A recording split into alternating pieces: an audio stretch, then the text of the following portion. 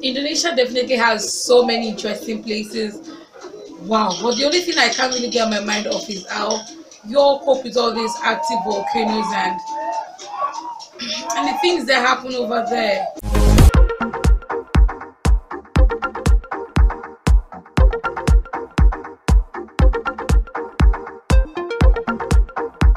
Hi everyone, what's up Clevy Nation? Welcome back to my channel. If you're meeting me for the first time, my name is Clevy and it is so nice to meet you. One of my goals for 2020 is to learn about the different countries in the world. And while I was thinking about which country to start from, an idea popped up in my head that I should start from the countries that watch me the most. This is my own little way of saying thank you and to learn about what makes you you. So far we've explored two countries, Malaysia and Philippines. If you haven't seen any of these videos, please make sure you click here to watch it because they are all in a playlist, or you check my description box because the link to that playlist will be right there. Today we're learning about Indonesia. I saw so many videos that had facts about Indonesia, amazing things about Indonesia, surprising facts about Indonesia, things only done in Indonesia, things not to do in Indonesia versus the world. I saw so many videos, but as usual, you all will get to decide if I ever get to watch them. So make sure you tell me right now in the comment section if you really want me to check them out. I'm so excited to explore Indonesia, and if you're ready to do this with me,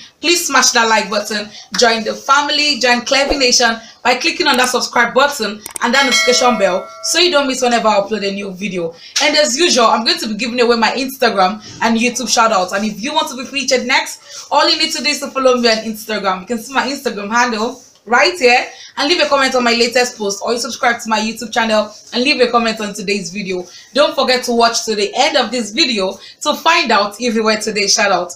Alright Clevy Nation, grab your pen, grab your books, grab your cup of coffee, anything that makes you comfortable because we are traveling and we are exploring Indonesia right now. Hey everybody, so if you don't know anything about Indonesia, basically all you have to know is that it's kind of like the Hawaii of the Muslim world, but it's like huge. It's like the biggest state, and with orangutans.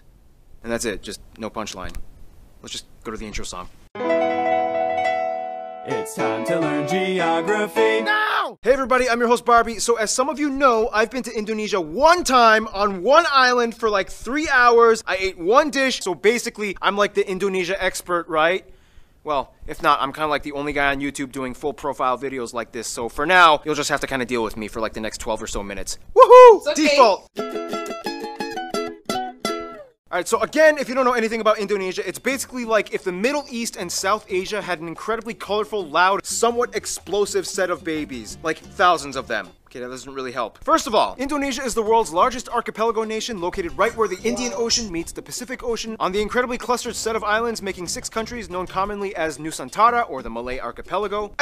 Indonesian Archipelago. Sure, whatever makes you happy. Indonesia actually has land borders with 3 of these countries, East Timor, Papua New Guinea, and Malaysia, on the biggest island, Borneo, or Kalimantan, which is one of the world's only 2 triple split nation islands, the other one being Cyprus. Although technically, if you include the UN buffer zone, it's kind of like 4 entities, but the UN isn't a country, whatever, just watch the Cyprus episode. The country is divided into 34 provinces, 5 of which have special administrative statuses, with the capital and most populous city, Jakarta, located on Java, the world's most populous island with nearly half of the entire population of Indonesia in it. The largest cities after Jakarta are Surabaya and Bandung, both located on Java Island, and Medan, located on Sumatra. Jakarta Soekarno-Hatta International, Bali's Ngurah Rai International in Denpasar, and Surabaya's Juanda International. Now here's where things get a little speculative. Today, there are still arguments claimed as to exactly how many islands Indonesia has. The National Coordinating Agency for Surveying and Mapping says Indonesia has about 13,500. The National Institute of Aeronautics and Space Agency says that it has about 18,300, whereas the Indonesian government claims about 17,500. But wherever the point is...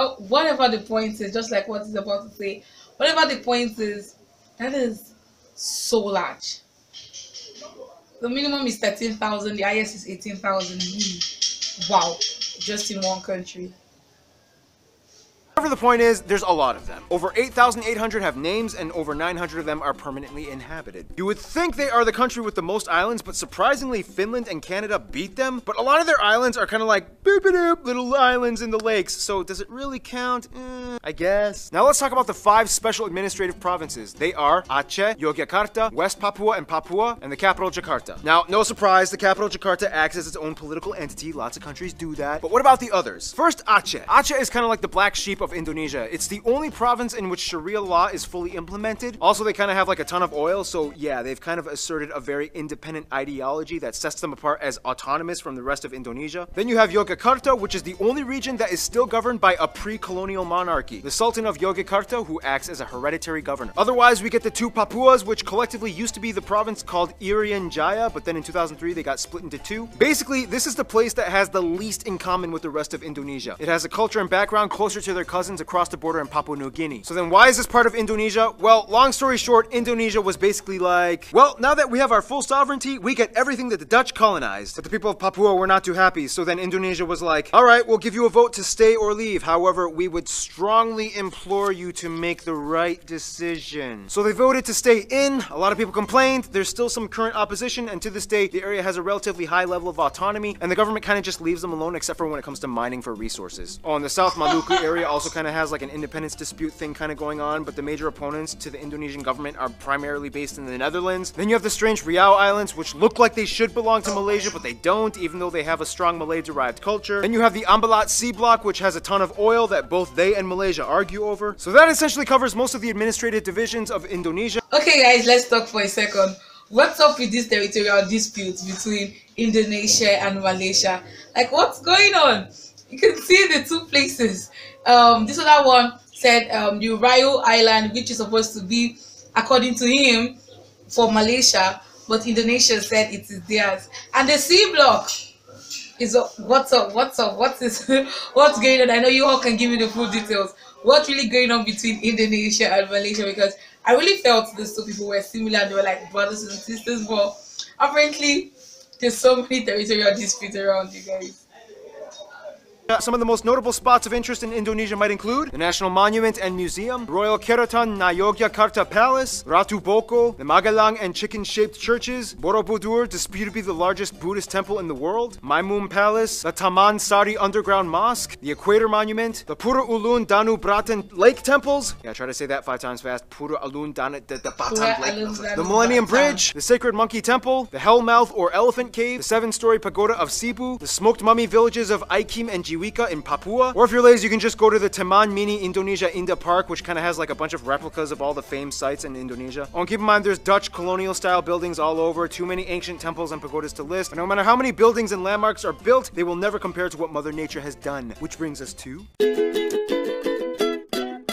Indonesia's land is like that one ex we all had back in our 20s that we trusted a stupid friend to hook us up with. Super attractive, but almost killed you a few times. Indonesia lies on what is labeled as the prehistoric continental shelf known as Sundaland, which during the Ice Age times pretty much connected all of the islands together before the Wallace Line until the ice melted and filled in the gaps. Now this is where things get incredibly messed up. Not only is Indonesia right in the worst part of the Ring of Fire, but the country is basically smashed between 3 converging major continental plates, the Eurasian, the Pacific, and the Australian plates, with dozens of minor plates and rifts like the Sunda, Timor, Banda, Molucca, and so on. This in return gives Indonesia over 400 volcanoes, disputably more than any in the world, with over 150 active ones, making it the most volcanically active country in the world as well. This means on a daily basis, Indonesia experiences on average about 4 earthquakes a day, ranging anywhere...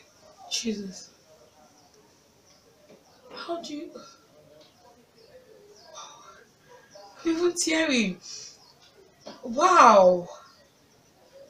Okay. So how do you all do it? Oh God, that was volcanoes. They're cute now. Oh my God. Is it all part of Indonesia? Does that happen in all the parts of Indonesia, or maybe some parts? Or please just let me know. But how do you all cope with it? How is life over there? How is people's work life, and how, God. Between the small timid 3 to a noticeable 6 on the Richter scale, and you never know where or when they will happen. Impressive. Nonetheless, volcanoes can be a good thing, especially when concentrated close to the equator, as the warmer, humid climate allows moisture and minerals to coalesce, creating some of the most fertile land on the planet. This is why places like Hawaii and Iceland are so radically different despite both being volcanic islands. In the end, Indonesia got blessed with a flourishing abundance of flora and fauna, the second highest concentration in the world after Brazil, many of which being endemic species like the Rafflesia arnoldi and the Titan arum, the largest flowers in the world, which each smell like rotting corpses. And at over 180, they also have the highest concentration of mammals out of anywhere in the world. Nonetheless, the national animal is actually a reptile, the largest in the world at 3 meters long, the famous Komodo dragon, which you can find a bunch of on Komodo Island, which is where they get their name from, and they can kill people. Just a heads up. And the surprisingly not national animal, even though everybody knows and loves them, the only great ape in Asia, orangutans, are only found on this archipelago as well. By the way, they look docile and quiet, but orangutans can rip off your arm if you anger them.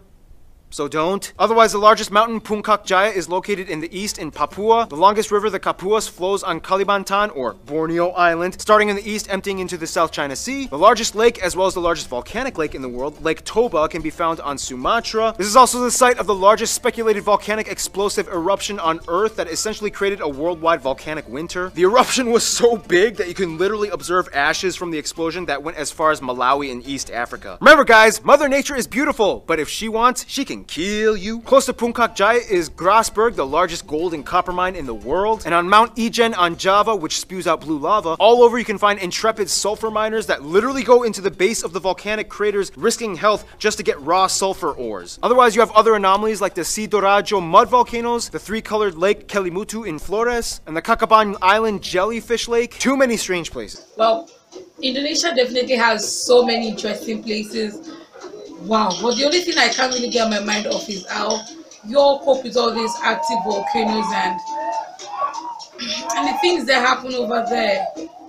Wow. Indonesia is the #1 producer of palm oil, cloves, cinnamon, nutmeg, coconut, and vanilla. Some national dishes might include things like rendang, satay, or satay, gado-gado, lontong, ketupat, papeda, ikan bakar, pempek, tumpeng, lemang, and the national dish nasi goreng, which basically... Wait, so if I'm not mistaken, nasi goreng is also Malaysia's national dish.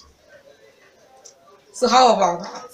Which basically just means fried rice, which has no exact recipe. You can mix it up and kind of do whatever you want to it. Oh, and keep in mind, Malaysia might argue that some of these dishes belong to them, but that's a whole other story tied in with history and culture. We got time. Why not talk about it?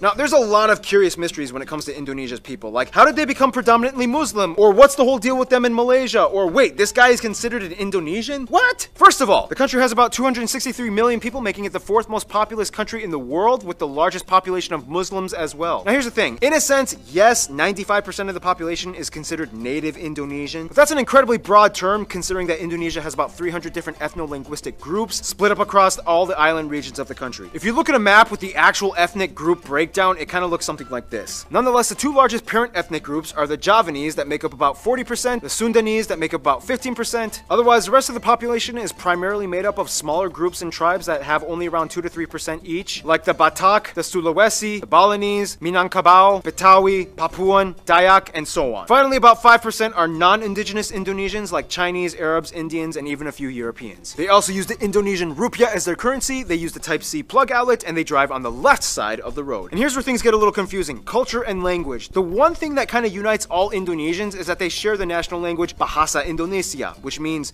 the Indonesian language. However, Bahasa Indonesia is actually kind of like a lingua franca to many of the people, as Indonesia is the world's largest trilingual country. In addition to Bahasa Indonesia, most people speak their own mother tongue as well as English. Yep, English. They caught on quick when they realized it was the money language. The funny thing is, even though the Javanese make up the largest people group, the Javanese language is not an official language. Technically, it could have been, but then that would have favored one people group over all the others, which would have caused tension, so they kind of had to choose like a neutral default. Plus, Javanese is like really hard to learn, and the original writing system, although very beautiful, is incredibly difficult to write. Nonetheless, at nearly 100 million speakers, this makes Javanese the largest non-official minority language in the world. And that's why the Bahasa Indonesia language is so strange. It's not even technically indigenous to Indonesia, but more Malay-derived. To this day, people who speak Bahasa Indonesia can understand somewhere around 60 to 70% of what their neighbors are saying in Malaysia. The biggest difference, though, would be the loan words, as Indonesia took quite a bit of influence from the Dutch back in colonial times. For example, kantor versus kantor, doctor versus dokter, mantel, mantel, oma,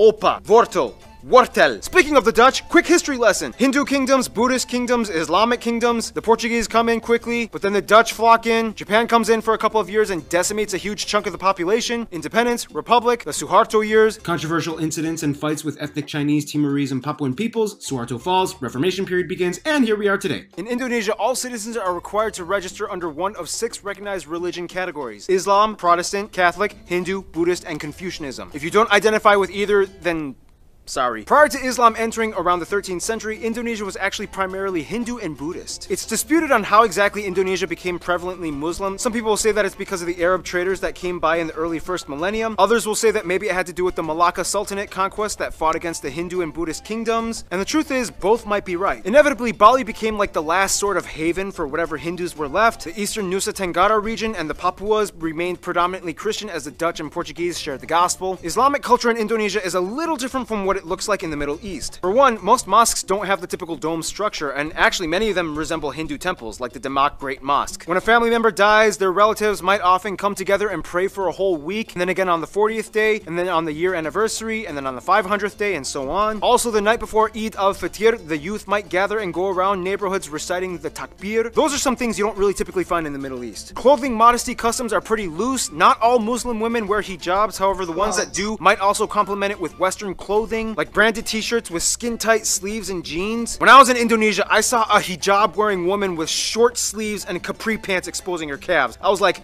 can they do that? Now, in terms of culture, again, it depends on where you are, and many indigenous peoples still follow ancient traditions. Everything from the Minangkabau candle dance to the gamelan players of Yogyakarta, Wayang Javanese shadow puppetry, Balinese festivals, Sumatran pencak silat martial art tournaments, Kenya motif paintings of the Kalimantan tribes, the deadly Pasola game played by Sumba peoples, Carbang cow racing on Madura Island. Cow racing. This doesn't look... Wow. This doesn't even look easy at all. Wow. The strange burial traditions of the Toraja people, and everywhere you can find those pointy longhouses. Otherwise, some notable people of Indonesian descent might include people like the first president Sukarno, Gadamaja, R.A. Kartini, B.J. Habibie, Iko Uwais, Yayan Nuruhian, Sesep Arif Rahman, Agnes Monica, Iwan Fals, Anggun, Megawati Sukarno Putri, the Hartono brothers, and YouTubers Brian Emanuel and Raditya Dika. Now, it's so hard to cover Indonesia's culture because there's so many different people groups, each with their own cultures. It's insanely colorful and rich. I wish we could cover more, but we gotta move on to some diplomatics, shall we? Okay, so Indonesia is basically like the kingpin of Southeast Asia with the largest population and economy, as well as being a member of the G20. Therefore, they know how to manage relations. First of all, the rest of the Muslim nations in the Middle East generally get along with Indonesia as they see them as kind of like their strange Asian cousins. Indonesians make up the largest group of pilgrims for the Hajj in Mecca. However, there has been some controversy with Saudi Arabia in regards to migrant worker abuse and death sentences. Since then, Indonesia dramatically decreased its expat programs. The US, the Netherlands, and Australia are kind of like their biggest non-Asian supporters. In addition to trade and business, the US played a huge role in Indonesia's independence, and they worked closely during Cold War times. The Netherlands still holds close ties to Indonesia despite post-colonial bitterness. Plus, tons of Indonesians live in the Netherlands. To this day, they have the second largest population of Indonesians outside of Indonesia after Malaysia at nearly 2 million. Australia gives some of the most aid to Indonesia, especially after catastrophe incidents. And even though there are some controversies involving immigration and attacks on Australians abroad, they still share close ties generally. Now, Indonesia and Malaysia are kind of like the Colombia and Venezuela of Southeast Asia. They're like the twins separated at birth and have a strange love-hate relationship. Malays accuse Indonesians of stealing their culture and language. Indonesians accuse them of not being grateful for all their help during war times. But when they actually meet up as people, it's like they're totally brothers. Nonetheless, most Indonesians I talk to have said Japan is probably their best friend, which is funny because Japan kind of really messed things up during World War II. Nonetheless, they've moved on, and today Japan makes up the largest export partner. Tourists flock in year-round, and the two have been building each other up for over half a century. In conclusion, Indonesia's people are very much like their islands, numerous with lush, colorful, strange diversity. Sometimes a cyclone, earthquake, or volcano of controversy erupts, but at the end of the day, they still flourish together as one. Stay tuned, Iran is coming up next. Wow. So many amazing things about Indonesia. I'm really looking forward to when I will be visiting Indonesia. This was informative, this was educative, this was fun as well. I was able to learn so much. You all speak Bahasa Indonesia, but the thing is, majority of you guys, though it's unofficial, speak Javanese. So someone that speak Bahasa Indonesia can as well still understand when someone from Malaysia speaks Malay. Really interesting. In as much as you came to see me learn about Indonesia, I really hope that you did learn a thing or two about this amazing country. This was informative. I really feel like I could now explain Indonesia, Malaysia, and Philippines to people. Like, I'm good like that. Like, I've learned, like, I'm now well informed. But I had so much fun filming this video. Here are today's Instagram and YouTube shoutouts. Thank you so much for being a member of Clevy Nation, for staying active on my platform, and for supporting my journey. If you want to be featured next, all you need to do is to follow me on Instagram. You can see my Instagram handle right here, and leave a comment on my latest post, or you subscribe to my YouTube channel and leave a comment on today's video. If you have any other suggestions, recommendations, you have the artist I haven't reacted to, you have that favorite you really want me to check out, or you have that video that isn't music related but you just want me to check it out, make sure you leave it right now in the comment section. If you enjoyed this video just the way I did, please smash that like button, share this video, and please join the family. Join Clevy Nation by clicking on that subscribe button and that notification bell so you wouldn't miss whenever I upload a new video. Alright, Clevy Nation, you know it. I can't wait to see you in my next video. But till then, stay safe, stay healthy, and stay blessed. I love you. I love you so much, and thank you for always watching. Bye.